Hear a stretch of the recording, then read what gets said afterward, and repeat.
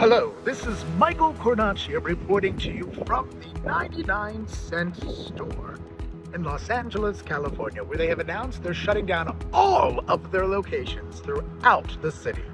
The store here on Wilshire and Fairfax is packed and has been crazy since it opened.